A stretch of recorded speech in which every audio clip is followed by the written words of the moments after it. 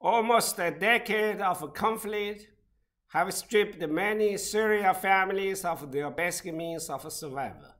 Now, a financial crisis and COVID-19 threaten a further serious storm.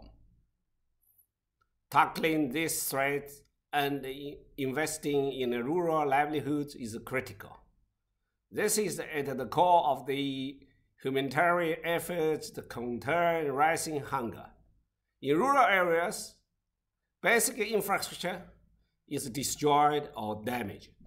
Agricultural input are harder to obtain. Essential services like health and education do not function.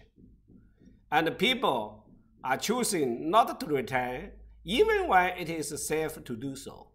FAO is providing seeds so families can produce enough to feed themselves for 1 year and sell the rest.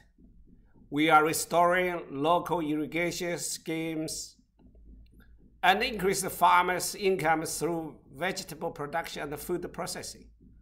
All despite the rising prices, uncertainty, and the threat of the COVID-19, Syria's neighbors, Jordan, Iraq, Lebanon, and Turkey are hugely impacted by the crisis and bear the burden of refugees.